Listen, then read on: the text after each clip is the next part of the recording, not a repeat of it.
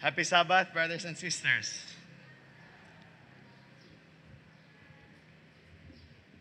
Thank you for the song offered by our friends. It is indeed nice when it doesn't rain. But if it rains too much, it is also not nice. So a weather like this is beautiful.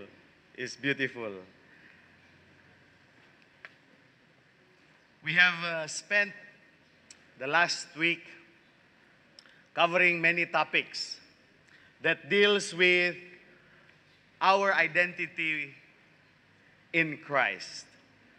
In the first day, we talked about our identity, which is very important.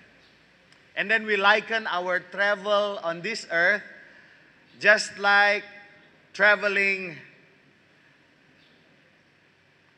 on an airplane, which requires your identity to always be shown in all aspects of the journey until you arrive to your final destination.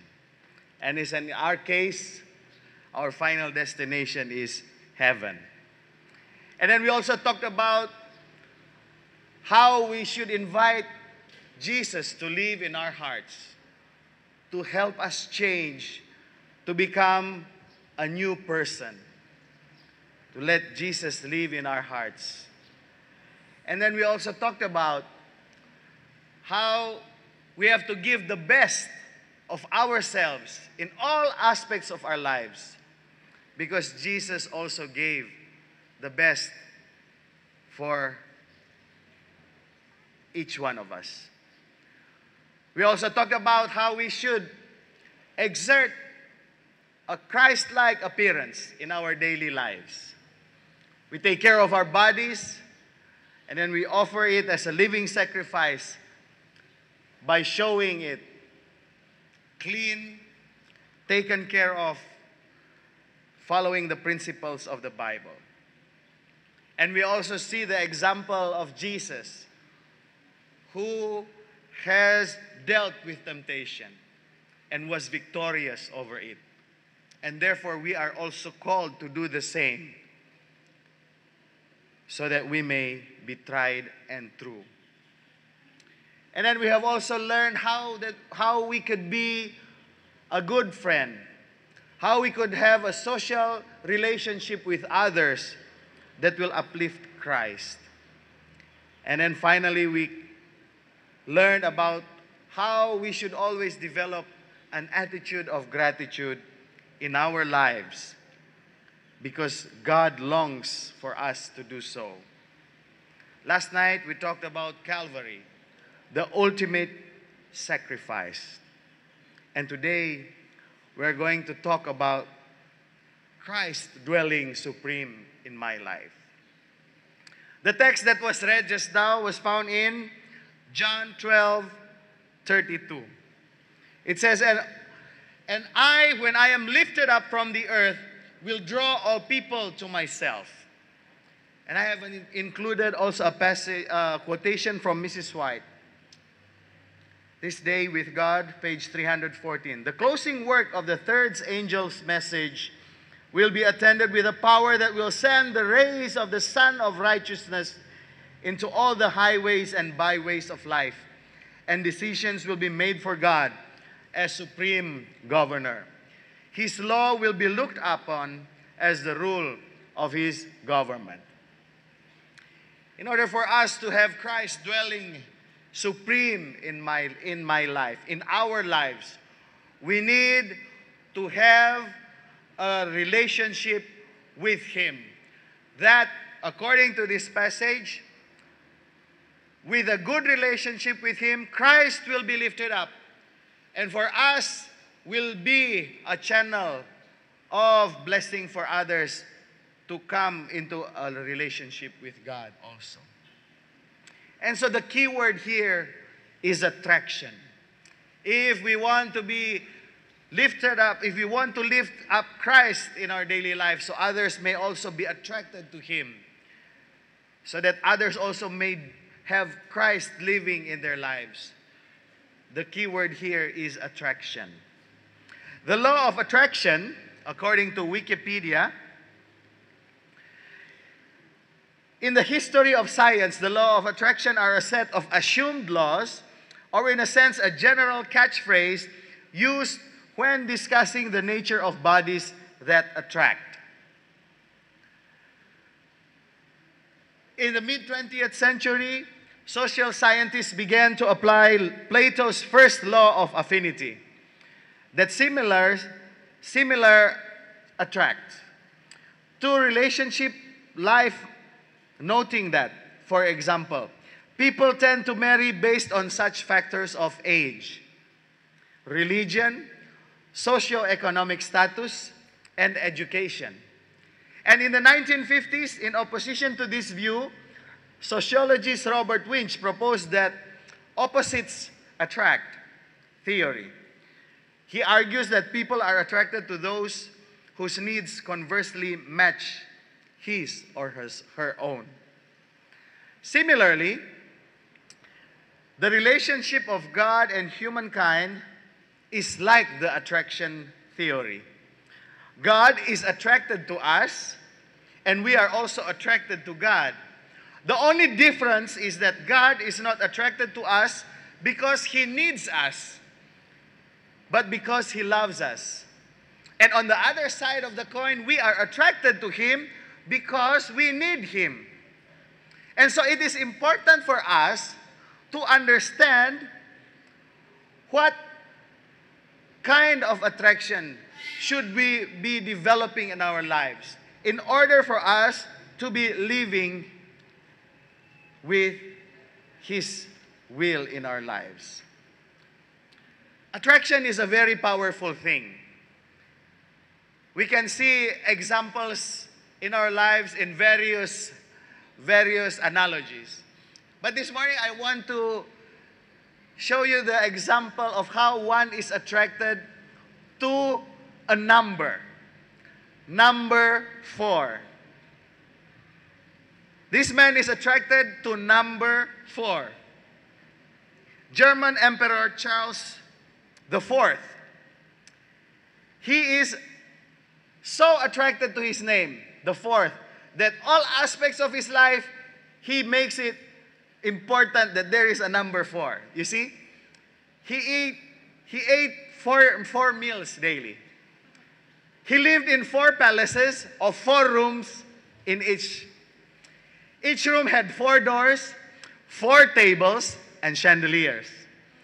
His crown had 4 branches. His dress, 4 colors. He spoke 4 languages, was married 4 times. Maybe he did it on purpose. The imperial coach was drawn by 4 horses instead of 2. His meals consisted of 4 courses with 4 kinds of wine. He divided his empire into 4 parts and his army into 4 corps. He created 4 dukes, 4 margraves, 4 generals, and 4 captains. He resided in 4 capitals, presided over 4 grand marshals. And look at this, the interesting part is, there were 4 doctors at his bedside when he died at 4 minutes past 4 in 1378. It's good he didn't die in 1874.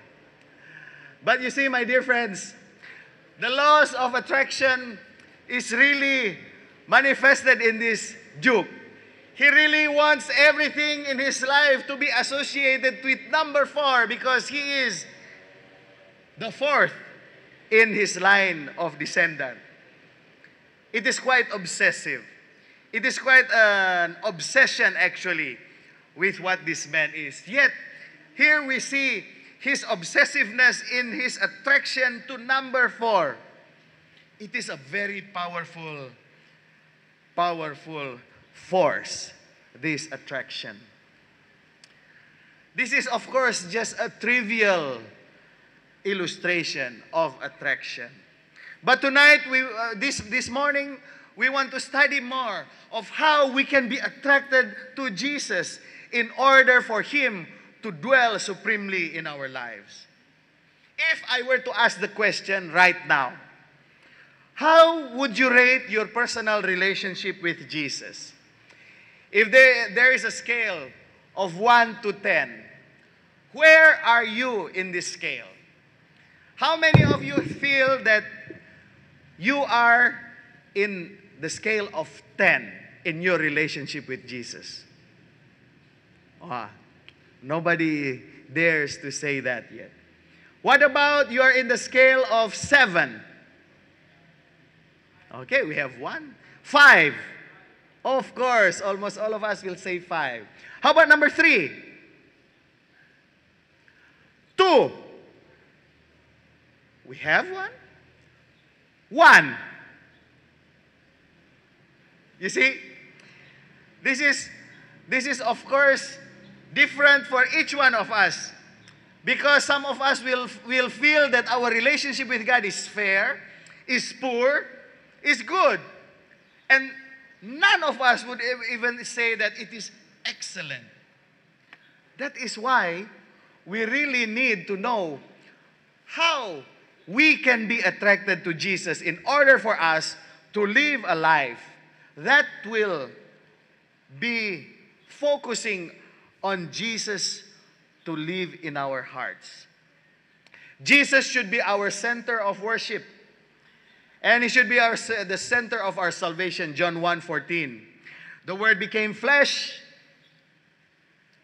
The Word became flesh and made His dwelling among us.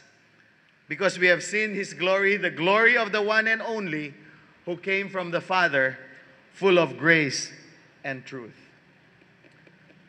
Last night we studied about the cross. We studied about the man on the cross, the God-man on the cross. The two types of sinners. The one who died in sin. The one who died to sin. This morning we're going to see how the man who died for sins, the God-man, Jesus Christ, was incarnated. How important that incarnation was for humankind. What is actually the purpose of incarnation? Theologically speaking, of course, incarnation's purpose is to save mankind. It is said that the incarnation of Jesus is a sublime and unfathomable miracle. He was in the form of God, adored by the heavenly hosts, and seated upon the throne of the universe. But as the King of glory, He chose to give back the scepter into the Father's hands, that He might for a while be made lower than the angels in the likeness of man. And afterward, He would again receive all power, be enthroned amidst the adoration of angels, and be crowned with glory and honor. It is sublime and unfathomable, because in the minds of humans, this is something that is very rare. If we cannot find it, we can say that if we can even find such kind of instances, it is very rare that someone who is in a high position would be willing to go down as low as death and then reclaim again that glory. Because for humans, once you are already in a position, it is very hard to let go of the position. In our SDA organizations, we can see things such as this happening everywhere, whether it be in the church system, in the educational system, that sometimes when somebody is already holding power as a leader, it is very hard for him to go back to the grassroots again. But Jesus showed us an example that it was not so. Although He was seated on the throne of grace, He was willing to give back the scepter to God and come as a lowly human. Theologically, it was to save men. Socially, Jesus' incarnation was to mingle with men face to face. Why? Why did he need to mingle with men face to face? Because Isaiah 59 verses 1 and 2 says that sin has blocked the face-to-face communication between God and man. I wonder if we can actually experience face-to-face communication with God. And I guess our lives here won't be that difficult anymore, because we can immediately talk to God, in a sense, physical, face-to-face communication. The Desire of Ages, page 24 says, since Jesus came to dwell with us, we know that God is acquainted with our trials and sympathizes with our griefs. Every son and daughter of God, of Adam, may understand that our Creator is the friend of sinners. For in every doctrine of grace, every promise of joy, every deed of love, every divine attraction presented in the Savior's life on earth, we see God with us. He came here to mingle with men so that He can empathize, so that He can sympathize with our griefs. And if we look at the stories in the Old Testament, we see many instances where God has tried to have face-to-face communication with men. We see the story of Abraham in Genesis 18, verse 16. You remember when he was visited by three people, three visitors? In Genesis 18, verse 1, he said, the Lord appeared to Abraham near the great trees of Mamre, where he was sitting at the entrance of his tent in the heat of the day. And so he invited them.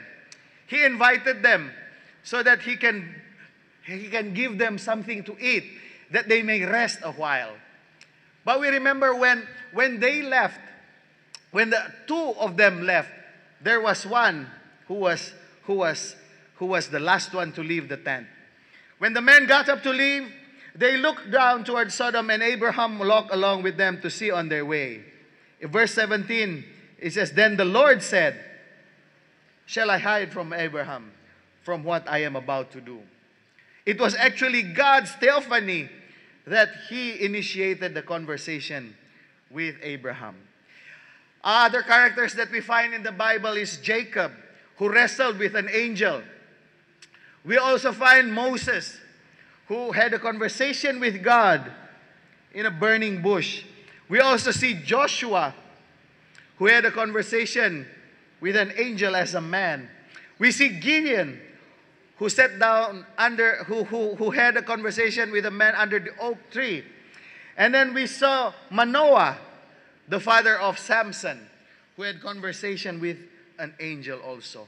And so it is clear that in the instances of the Old Testament, it has always been God's desire to have communication with men face to face. And with the incarnation of Jesus, this all was accomplished when Jesus was present among humans, present among His creation, so that He can experience their grief, their sorrows, and everything that they are feeling. And most importantly, He can save them from all their sufferings. And so the question that comes up now is, how can men come to Christ? If it is the desire of Jesus to have a face-to-face communication with us, so that we can let Him come and dwell supremely in our life, how can then we come to Christ? There are actually three methods. The first method is we can be drawn by the Father God. No man can come to me unless the Father who sent me draws him. Jeremiah 17 verse 9. It is impossible because heart of man is wicked. And in the examples that we see in the Bible also, we see that whenever God looks for us, we try to run away. Adam hid when he sinned. Abram lied to Pharaoh, saying that Sarah was his sister because he was afraid. David committed sin cunningly when he got Bathsheba as his wife. The heart of the man is wicked.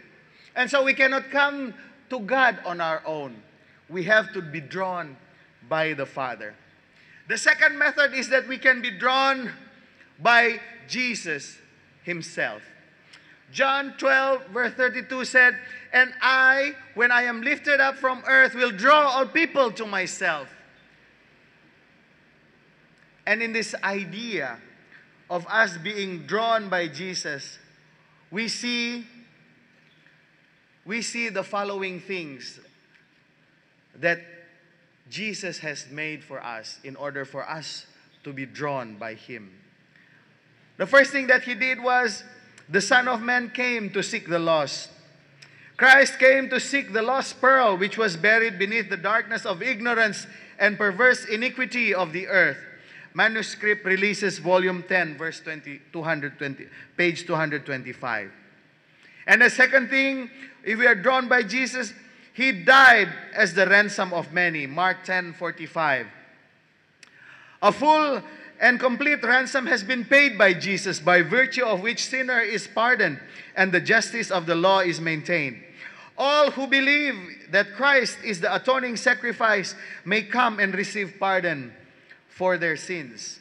For through the merit of Christ, communication has been opened between God and man. God can accept me as his child, and I can claim him and rejoice in him as my loving God. God's Amazing Grace, page 177. You see, Jesus illustrated the matter of being lost in three ways. The first illustration was the parable of the lost son. You remember the prodigal son? The prodigal son knows that he went away from his house. And so, throughout his journeys, he still knows the way back home. The prodigal son knows the way back home. But in the parable of the lost sheep didn't know how to get back to his friends of 99 sheep. The shepherd had to go out and look for him and carry that sheep, bring him back to the fold. So in this parable of the lost sheep, he doesn't know how to get the right track back home. And then the third parable on the matter of being lost is the lost coin. As the lost coin is not a living thing. And so when that coin got lost, it became very dangerous because that lost coin didn't know how to get back home. He doesn't know how to get back home, and he doesn't know even if he is lost or not. And so it is very dangerous for us if we are in this category of the lost coin. We may be attending church service every Sabbath. We may be excellent in our Bible classes. We may be excellent in our other subjects. But when it comes to a relationship with Jesus, we are lost. We are just like the lost coin. Why? Because we are proud. We are proud. We want to show off what we have and what we are. We want to show it off. Because sometimes we are selfish. We don't want to help our friends in need. And then because sometimes we are always fault-seeking, when in fact, our faults might be bigger than the others around us. There is one characteristic of my people, the Manadonese people, the Indonesians who come from Manado. There is one characteristic of the Manado people which we call baku-baku chungkel. You know, if you have a mango tree And then you want to get the mango. What do you get? You get a long bamboo pole, and then you try to, what is that in English or in Tagalog? You sungkil. It's almost the same pala. You sungkil that mango so it will fall. So in our term, we have the idea of baku-baku chungkel. We cannot see somebody else who is more than us. And then we just want to chungkel so he will fall. And we will go. And somebody else behind us, we chungkel. And so it becomes a vicious cycle. And that is why sometimes we are lost. We are fault-seeking. We are always criticizing. Maybe we criticize our teacher. Oh, ma'am, but you ask us to do this. This is too difficult, blah, blah, blah, blah, blah, blah. We criticize our brother. We criticize our parents. Everything we will criticize. We are envious.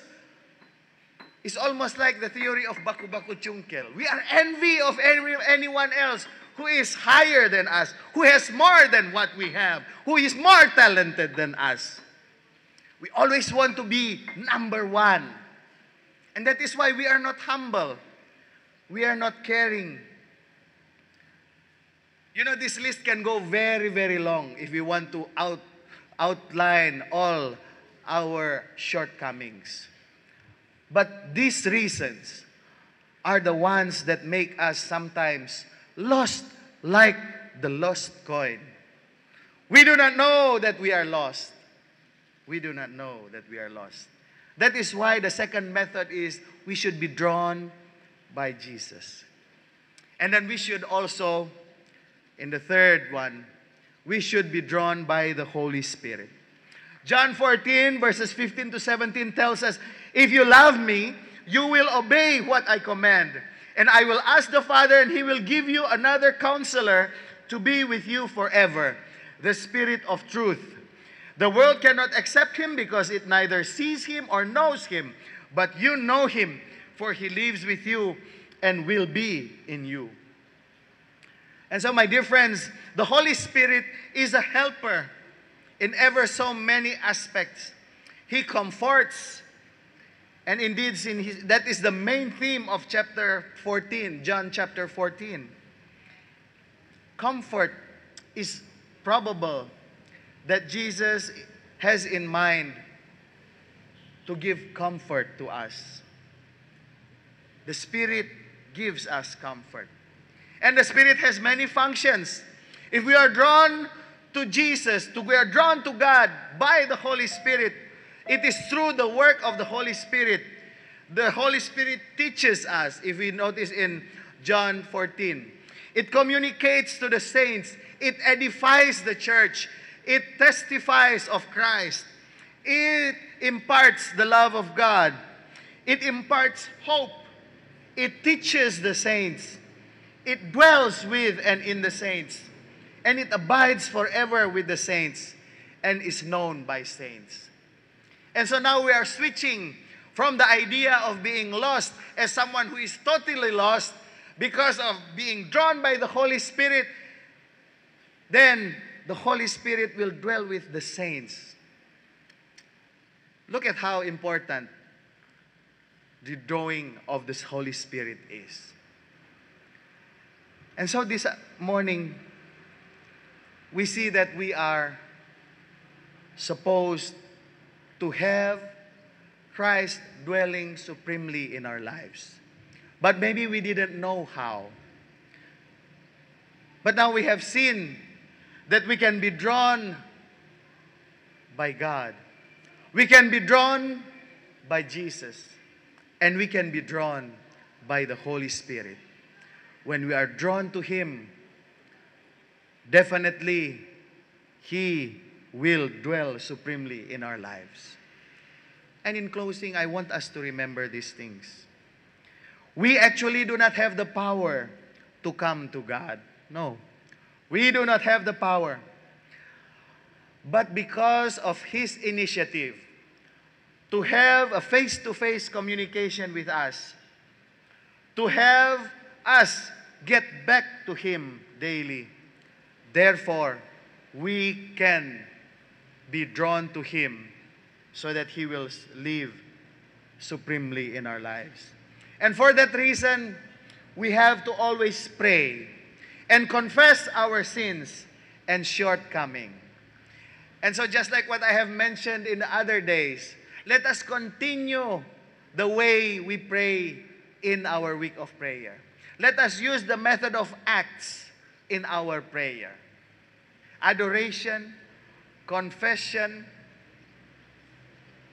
and we can always have a time that we will share with Jesus every day so that we can finally be drawn to Him, not because of our effort, but because of God's willingness to bring us close to Him.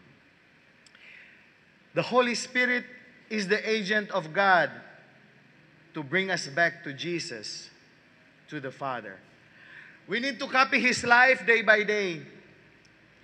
We are not the same, and we will never be the same like Christ. But it is not wrong if we try to copy the life of Christ in our lives, because we need His character to be implanted in our lives daily, to be drawn to Jesus in every step of our lives. And Mrs. White says, only when the character of Christ has been perfectly reproduced in His people, then He will come to claim them as His own. And so, my dear friends, Jesus is waiting. He is waiting for us. He is waiting for us so that He can personally show His will for us in our life. Through His Holy Spirit, He's going to do that. And so, as we end, I want to ask, how many of us would like to have Jesus dwell supremely in our lives? Thank you. And how many of us are willing to spend time every day to cultivate a relationship with God through prayer? Thank you. And so, the final question will be, how many of us will be willing to live with the principles that we have studied throughout the week so that we can copy the pattern, we can follow Christ's examples in our lives in order for us to be drawn to Him? May I see your hands?